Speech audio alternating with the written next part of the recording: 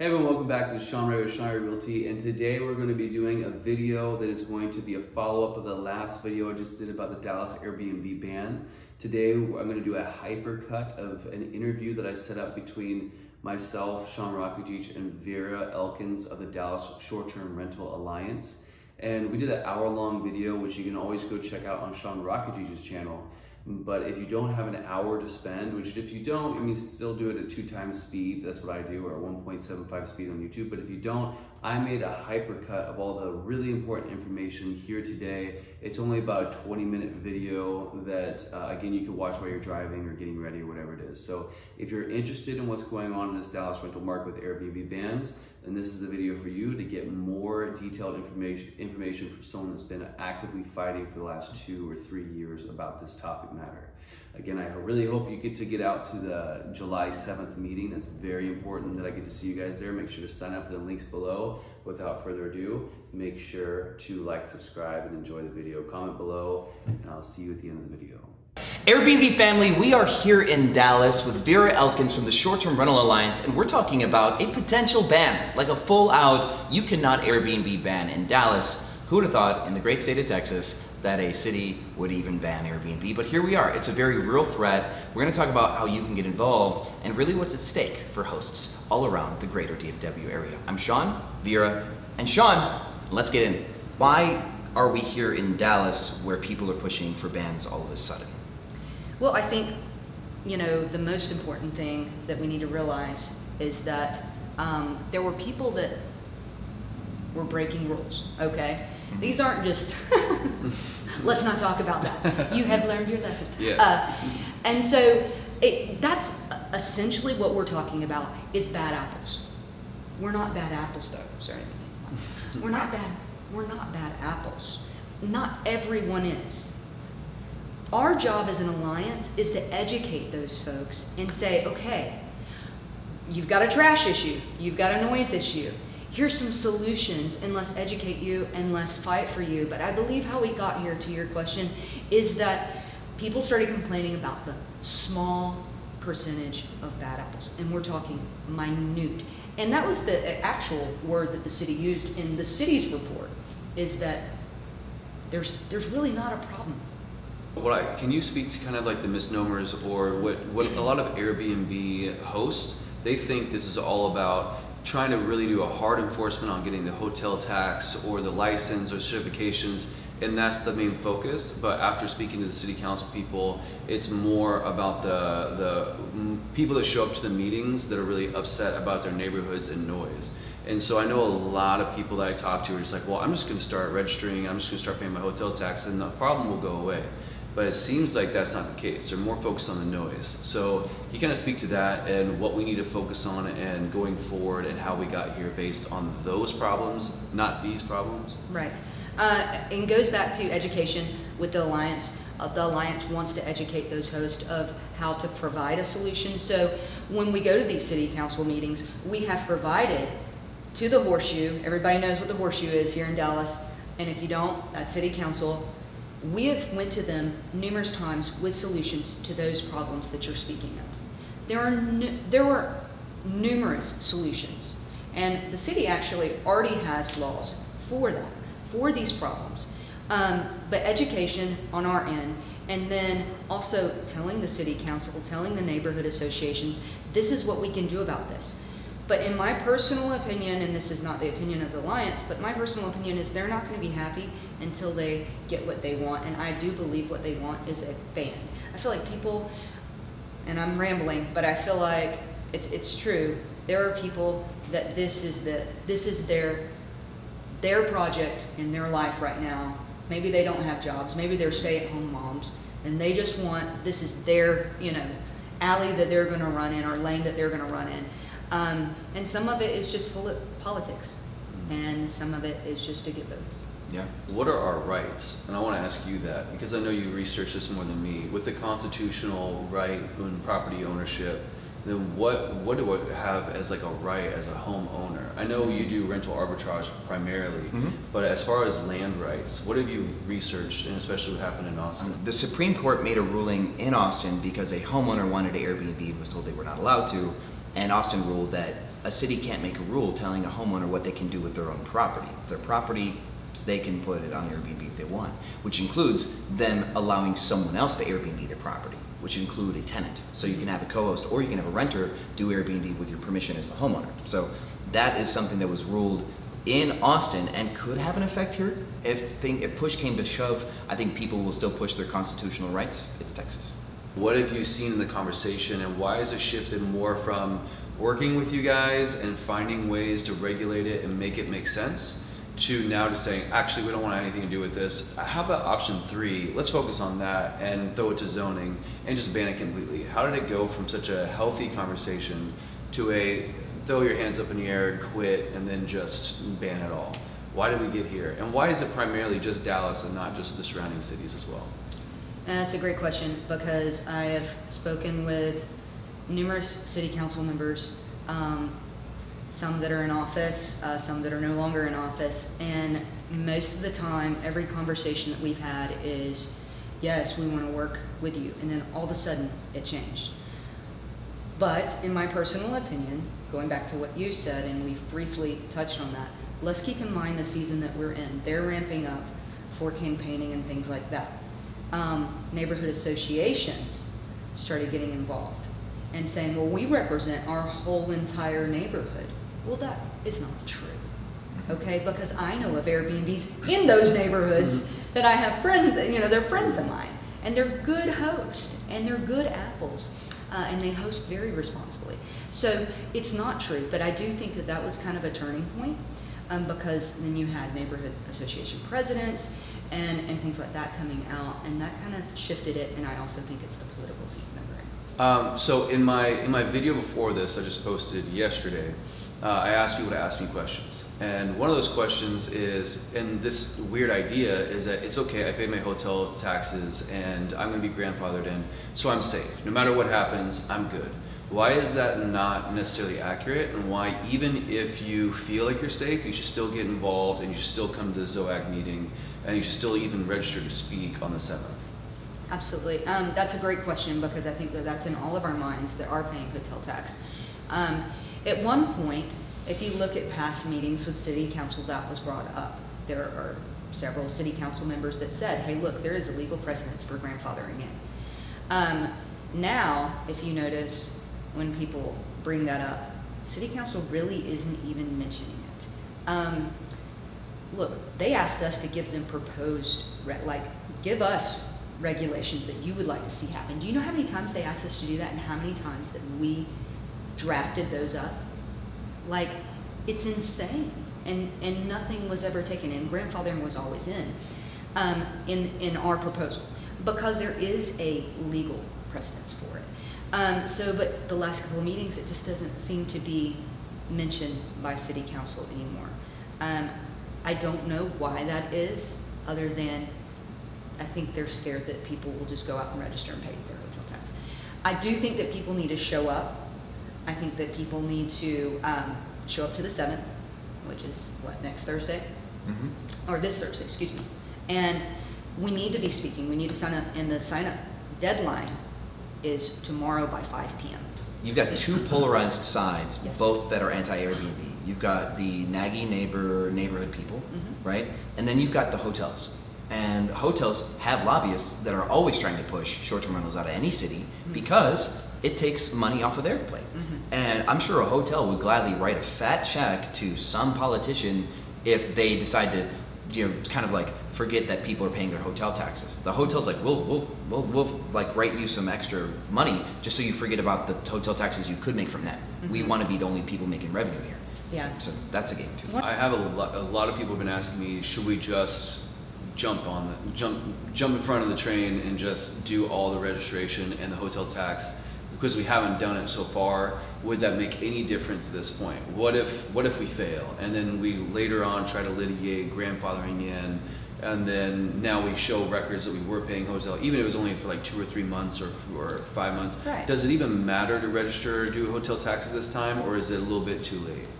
I think that is one. I was going to say something, but I was going to reel it back. I think that is one good strategy to have. I don't think that don't think that it's a lost cause. I think that it's a way to fight. It's a way to say, I am a responsible host, I'm a responsible business owner, this is what I'm doing. Even if they, even if they've only paid, and they're just now going to start paying. Okay, well, by all means. Because look, not everybody got a letter. It goes back to the city can't even, enforce really the registration system that they already have. I know you don't work for the city, but say for instance, we lose and it's a full ban, and then the city says, hey, we need to start regulating this, and everyone starts trying to sell their house or put it on rentals. The housing market gets screwed up, the rental market gets screwed up, but then the Airbnb owners that don't decide to participate, they just keep running their business.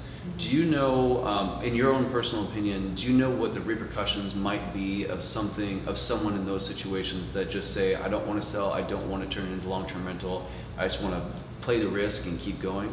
Have you heard I believe that there have been a lot of things that have been talked. Look, if you've ever been in these all-day city council meetings, it's like we're going to talk about the same thing and beat the hell out of something and then not come up with a solution, okay? A lot of things are tossed around, but essentially it's hefty fines and they accumulate. So it's not just one fine, but they're going to accumulate. And so the accumulation of those fines is what's the scary thing, right? If it was just one fee, well, that wouldn't seem heavy enough as what they were basically saying. So that's what's been tossed around. But if you don't pay those fines, right? Like what happens? I'm sure that there's a process. It's just like the same thing. I live in a historical district with my personal home. I keep getting with my personal home. So if I, break certain code violations, then eventually they do turn into fines, and then I think the city attorney, I think the district attorney gets involved or something like that. I'm not a lawyer. Yeah, no, you're not supposed to be the expert on this question. Okay. I wanted to ask if you heard anything. So basically fines, and then they would accumulate. So. And every city has their stance on enforcement of fines. Like for example, Dade County, like Miami, they screwed that up. They could put a fine on you and say you owe 20 grand for Airbnb your property, but there's no way for them to levy against you. There's no way to enforce the fine. They could put it on your credit score. They couldn't take any of your property. They couldn't try to forcefully collect. They couldn't prevent you from doing anything. And that was it. But in Nashville, they gave a man a fine. The guy didn't pay his fine, and he spent a day in jail eventually for just ignoring everything. So city to city, it will change. So we talked about where we go, where we were, where we are, yes. What could happen, and lastly, I want to talk about what we're asking of people. Like what meetings, why is it important? Absolutely. What's coming up after July 7th? Like what is your Facebook group? How can they contact you? What's going on? And so how do we go forward? Well, thank you, because that is the most important question. So on the 7th, which is Thursday, please show up at the ZOAC meeting. You can, will you put a link of the Dallas Alliance 100%. so they can go, anyone can go to this website and get all the details. The most important thing for people to know is to sign up to this meeting on Thursday. You need to sign up by tomorrow, okay, by 5 p.m. or today. So Tuesday, July 5th, 5 p.m. Yes, sir. Yes. Okay. Yes, sir. Yes, sir. And then if you will continue to look onto our website, the Alliance website, and if you sign up, we will send out emails. We are communicating with people. Airbnb is communicating with people on every meeting. We don't need people just to show up to the 7th. And sometimes the city will do a briefing and let you know 3 days in advance. We need people to sign up and show up at every meeting possible. It is serious, and if they don't hear from us, they're going to hear for every one, just one pro, they've got 3 antis. And that is their personal agenda, to get as many people show up that they can, and they've been effective in the past. Now, thanks to you, hopefully we'll get the word out. 100%. How should they be prepared? Show up all suit and ties, or show up casual like a normal everyday guy or girl? Show up with a professional speech written, or just go off the heart? What should they even talk about? Is it going to be 5 hours of just sitting there bored as hell, or is it going to be interactive? Just for those people that are sitting at home right now and they've never been to something like this before and they're nervous to show up, what should they expect? Well, I think that you should come, business casual, and number one, you always want to be respectful. They are our leaders, whether we agree with them or not, and being respectful represents the Alliance well, and it represents host well. In the aspect of what they should bring up and talk about, well, I think that they should be prepared. The last meeting, I was not prepared because the city sent out wrong information. I had to speed home to get to my computer to do it because I was going to do it via phone. And I was not prepared because I spent, so much time trying to get to the meeting. That being said, I think it's very important just to have 3 topics of why you're doing it, like you're hosting, and what's your personal story, because that goes a long ways. For me, it's because I take care of my grandmother, so it's huge. That's how I got into it. Also that you're a responsible host, and that this would devastate you, and also about your, for people that are paying their hotel tax, I would definitely bring the public notice or the letter you got. If you don't have that public notice, go online. It's there. It's a public notice. Get it, because a public notice means all of us and anybody that lives in here, in Dallas, that was your public notice. So bring that, say, hey, I've registered, et cetera, because then it's showing that you're a responsible host. The people showing up, they're tallying these numbers at the end of every meeting. To your next question, whether it's going to be 5 hours, 3 hours, or all day, well, if people will sign up as soon as they get these emails from the Alliance, so go to our website, sign up to get these emails, sign up to be members if you're a host, or even if you're just a friend of a host, or if you're a cleaner, a house cleaner, or a maintenance person, whatever, because it takes all of us showing up, okay? So if you'll get our emails, we're gonna tell you specifically what to do. We're also gonna give you talking points. And so we kind of lay it out to where the people at home that are nervous, they don't have to be, because everything is in that email. We also post stuff on Twitter and on Facebook.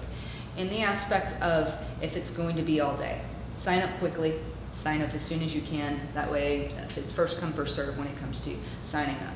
And just don't give up. I've sat in a meeting literally for 8 hours and then spoke.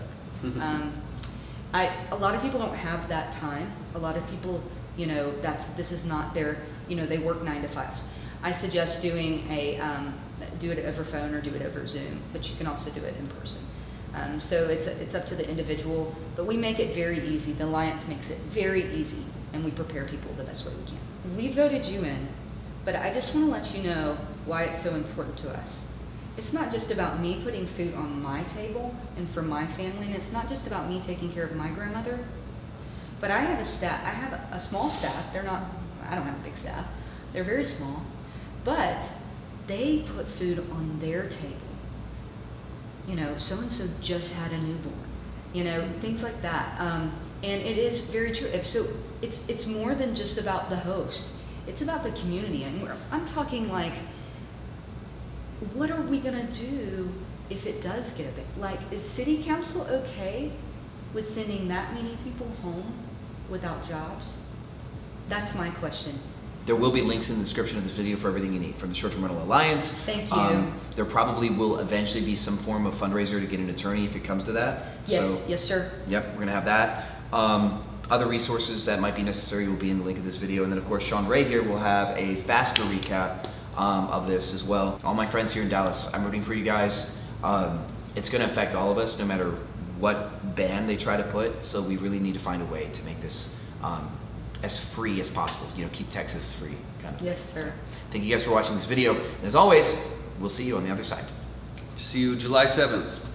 Okay, I really hope you guys enjoyed that. Again, it's so important for you guys to come out to July 7th. You need to make sure to show up, make sure to register beforehand and register to speak. I hope I get to see you there. And if you do come, shake my hand and say, hey man, I saw your video and that's why I'm here. I wanna make sure that we're making a difference. And bring a friend that's also involved, whether they're Airbnb hosts or not. The more voices that we have on the pro side versus the anti side is so important.